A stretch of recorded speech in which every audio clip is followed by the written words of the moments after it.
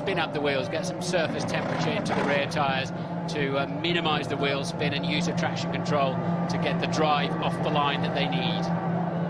And there's a Sauber that is crossways. He turned too late into his box.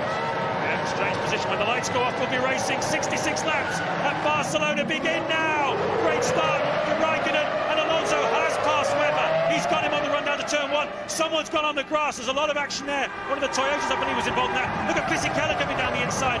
Webber has been bumped down into third place by one of the two Renaults. Raikkonen leads then.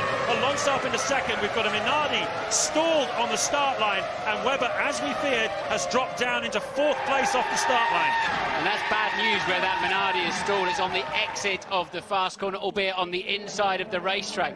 3 or 4 cars at the back of the grid didn't get away properly, and one, of course, then didn't get away at all. And understandably, they have deployed the safety car, the double-waved yellows. In fact, there were at least 2 cars then that didn't get away, and the clutch mechanism that the marshals should have easily to hand to push is not functioning on one of the Minardis. It's both the Minardis that have stalled on the grid. The 2 cars are being pushed off the grid, so they got about as far as the start-finish line for 2 brand new Minardis before their race was run.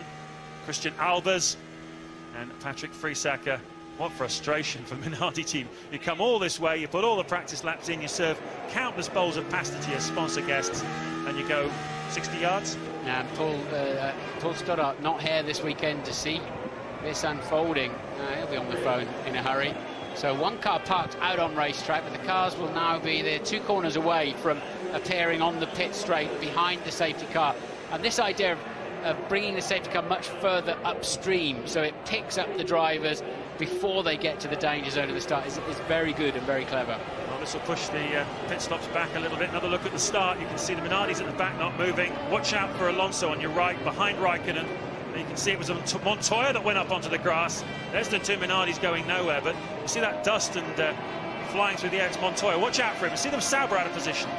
I wouldn't be surprised if Villeneuve, there's a Jordan Toyota in the back as well, got away, so I wouldn't be at all surprised if Villeneuve was out of position on the start and may get penalised for that. He turned too late. They stand on the left-hand side, the cleaner side, to keep their tyres as clean as possible, as long as possible, and he turned too late across to the right-hand side. If you think a London taxi's got a good turning lock, well, these are exactly the opposite. They're terrible for any kind of steering lock on a Formula 1 car because of the steering geometry in the fat front tyres. Well, the safety car will come in at the end of this lap. We'll be green flag racing. Just 1 lap down then under the safety car. The order: Raikkonen, Alonso, Ralf Schumacher, 3rd, Webber down to 4th, Trulli 5th.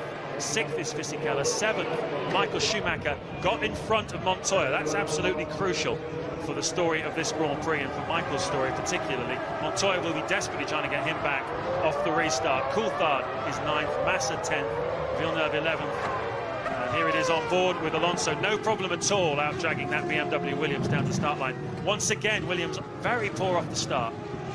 It's all about electronics and the clutch mechanism, how the clutch comes in and bites, and weight distribution of the car, the aero, because as soon as you're up to, say, 50 miles an hour, 80 kilometers per hour, the aero is having quite a dramatic effect already, even in those early stages of the acceleration zone down to turn 1.